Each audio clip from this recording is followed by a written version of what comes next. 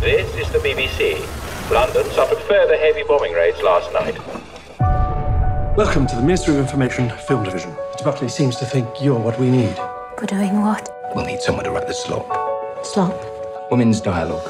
I thought it was a secretarial post. Oh, for God's sake, keep that to yourself.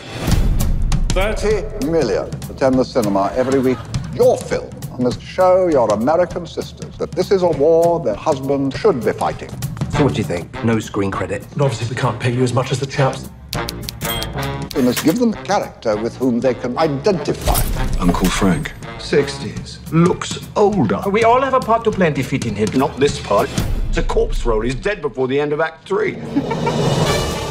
Just a dash of humour, and then further along. Excuse me. Hello. No. Oh, certainly. No, I wrote it. A lot of men are scared we won't go back into our boxes when this is over. The work's good. Very good. Between us, we'll have them weeping in the aisles.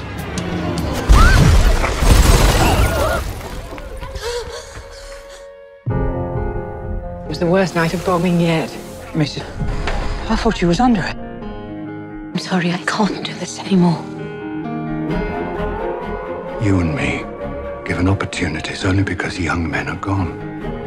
But to turn our back on those opportunities, wouldn't that be giving death dominion over life?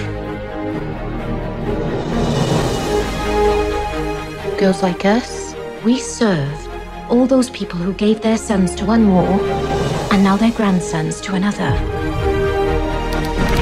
If all of this stopped, even if I were dead, I'd miss it. And I'd miss you. Have you seen it, our film? I'm awfully good. So are you.